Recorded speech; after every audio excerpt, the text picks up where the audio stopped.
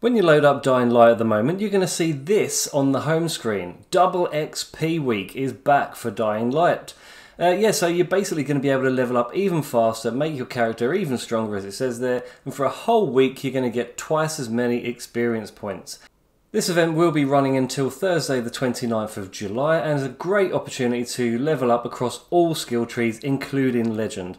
So yeah, basically the best way to do it, I've always found, and you may have seen some of my videos on this subject before, is get yourself over to the Stuffed Turtle Quarantine Zone and take advantage of the disaster relief packs that you're going to find in there. Just keep going back in, it's a repeatable quest, hoard as many as you can, and when you're happy with the amount you've got, then basically just switch to Nightmare, because then you're going to get 10 times the XP, plus on this occasion twice as much as that. So on normal mode you get 12,000 XP for disaster relief packs on Legend level, but if you switch to Nightmare then you're going to get, as I say, 10 times that, so that's 120,000, and because it's double XP week you're now going to get 240,000 XP per disaster relief pack, so obviously that's going to help you level up in your Legend levels a lot quicker.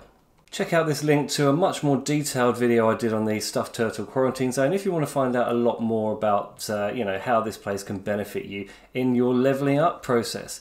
So I hope you liked this video, and if you did, please don't forget to leave a like and subscribe to my channel, and I'll see you on the next one. Cheers!